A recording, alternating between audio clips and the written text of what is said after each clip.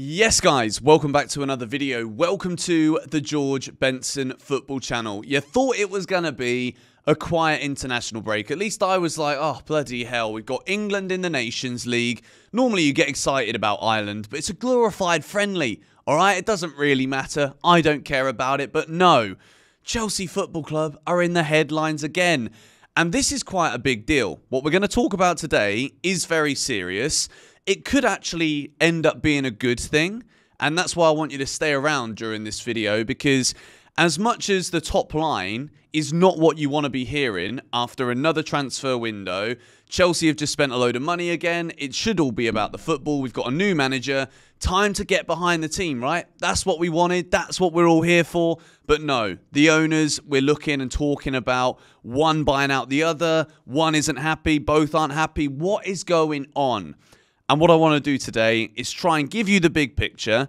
This comes out from Bloomberg, which is an American news outlet. There's a paywall behind it. I'm not going to read the whole thing out because it's just a bit boring and pointless. If you want to read the whole article, I suggest you go and get it. I'll put a few screenshots up on the screen. But to give added context, I want to take you back to a couple of years ago where David Ornstein, one of football's most reputable journalists, said this: Chelsea are actually 2 windows into a 4-window strategy.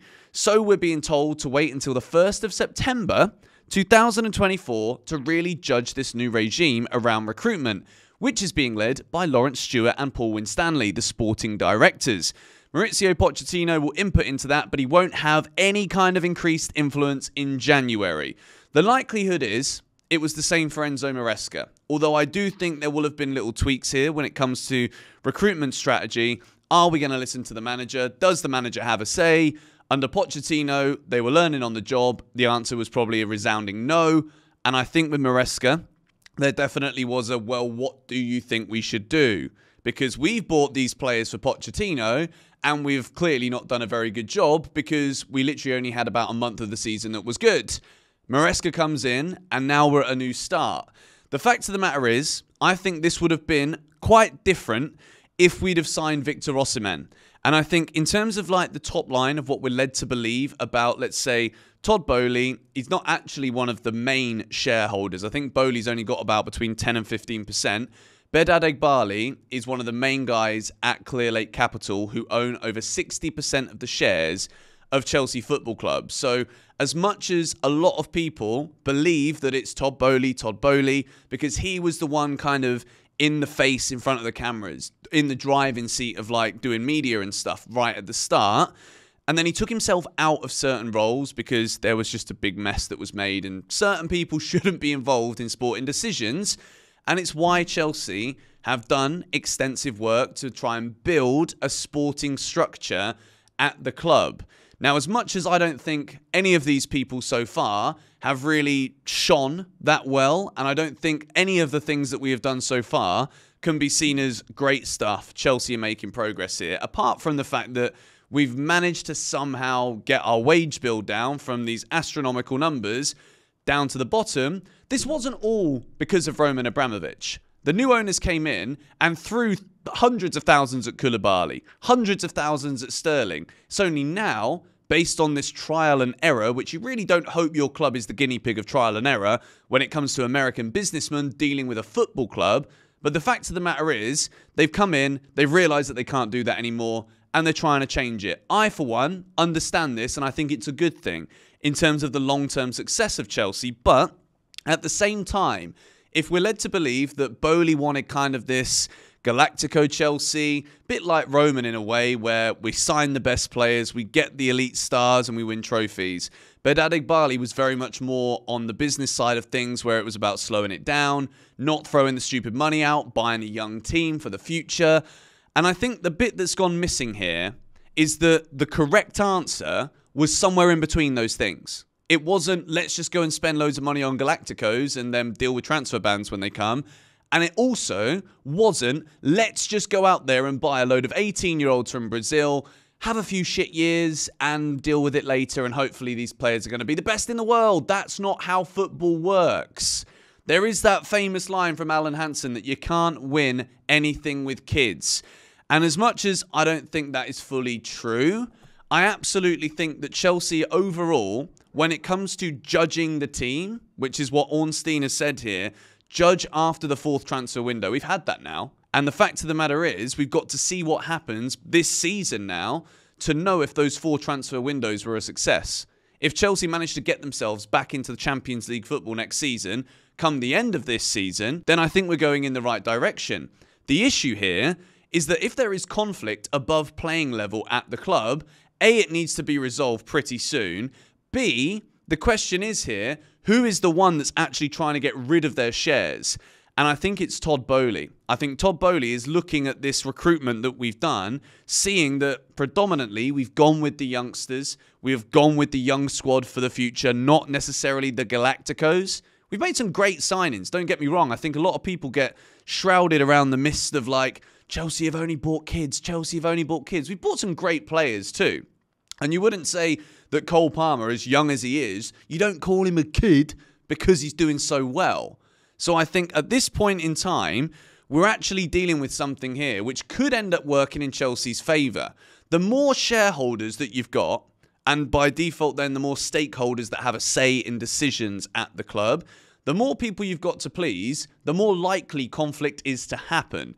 And at the same time, when it comes to a lack of conviction in decisions and the way that the club are operating, because there's so many voices going on at board level, some people want this, some people want that. No wonder we don't end up getting what we actually need. No wonder we don't end up getting what we actually want. And I think a massive issue that has come since these new owners have come in is that we as fans were told that we were going to be in the loop of everything. There was going to be direct communication. Why are so many of us still sat confused, wondering what the strategy is, wondering where we are in terms of this plan? And when we see Bloomberg writing articles about Todd Boehly potentially might get bought out, we're sitting here thinking, hang on a minute, is he the good guy? Are they the good? What's going on? What is going on? And obviously, throughout time, we're going to get some clarity on this situation. But I think the reality is, whatever way this goes, having less people involved at the top is going to be good for Chelsea. Look at Roman Abramovich. What we had was a man that absolutely adored football, and his only goal wasn't about finance. Yes, when he came in, there were less restrictions on finances. There wasn't your PSRs to worry about, but Roman Abramovich blessed us. We were so lucky to have an owner who only cared about winning, and now it's a bit different. And I don't necessarily just want to come on here and bash the owners, but I also don't want to just let them off the hook. Because the reality of the situation is, from my side, the fact that they have constantly had this back and forth, we've heard about a deterioration in relationship between Eghbali and Boehly for a while. And as much as their respective parties are going to come out in the media and deny it, because, well, it's the easiest thing to do, isn't it? The fact of the matter is, you look at the business that Chelsea have done, and it does look crazy. It does look a bit stupid, and it looks wild, and it doesn't really look like something that is a really conclusive plan. You can't iron it out and say, yeah, I totally get what we're doing. I get certain bits and pieces of it, but look at the amount of players that we've bought in. And look at the way that we are still not in the Champions League. We're competing in games in Kazakhstan because it's been slow. And because we have been so drastic in the way that we've changed things, sometimes you've got to make a change and do everything at once. And then it's like, it's like a reset. But sometimes you don't just throw everything that was good and that worked out of the pan and then expect the results to be great. This is a football club. This isn't about flipping pensions. This is a proper English football club with soul, heritage, and a history, particularly recent, of success. That's the part that's disappeared from Chelsea. That is the part that, as fans, we are desperate to see return at the closest given opportunity. And I'm hoping that whatever the outcome is of this, Boehly maybe wants to sell his shares, Clearlake don't want to give up their shares. Okay, fine. I don't know if it is Behdad Eghbali who's been the good guy, Boehly the good guy. Is it? They're all just bad. We don't know yet. And I bring it back to what Ornstein has said. They spent a lot of money. Like, we get excited about transfers because it's exciting to get to look at players that could potentially play for your club. You watch the highlight reels, you're like, damn, Joao Felix, bro, like he's going to play for Chelsea. Like, it's cool. It's fun. But at the same time, like, what's the plan? Paul Winstanley, Lawrence Stewart, these guys flying in their jets to Naples and not coming back with Osimhen. Do you know what I mean? Like, there's a lot of question marks over what these owners have done. And question marks continue to raise when some of these shareholders are now looking to sell within less than 3 years of taking over at the club. We were led to believe that it was going to be up to 10 years before they were allowed to sell anything to do with Chelsea. Yes, they've invested heavily in the playing personnel, but there was also supposedly a lot of talks that have been going on for years about building a new stadium or at least increasing the capacity of Stamford Bridge. And all of these people that we're discussing here, they're all businessmen predominantly. This isn't Roman Abramovich, super rich, load of Russian oil money, loves football, wants to win. This isn't that Chelsea anymore. We've got to kind of just accept that, as hard as it is, and trust me, I'd still love it if Roman was our owner. I think pretty much everyone would, based on what we've seen in the past 3 years.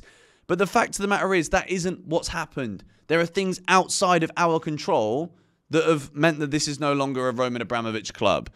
And I think what we've got to do now is make sure that there is just literally one or two people that are making these decisions. Yes, we're not talking about like buying a steak or buying a tuna loin. We're talking about hundreds of millions of pounds every month in turnover going in and out of Chelsea, big wages, this, like incoming money for this. Like, what's going on with the front and shirt sponsorship? Sort it out. At the end of the day, Enzo Maresca isn't the one that we should be piling the heat on after 3 matches, and we've actually played quite well in them. Absolutely not. What is going on above Enzo Maresca and the players should be dealt with separately. And to be quite honest, the reality is it's a bit of a shambles. We need to just iron everything out. And after 2.5 years, if someone don't want to be involved anymore, yes, there's legalities here that might come into play. And I'm not going to sit here and say I want it to be him or I want it to be him, because I don't know enough about what's going on. We're all in the dark really here about what's actually happening.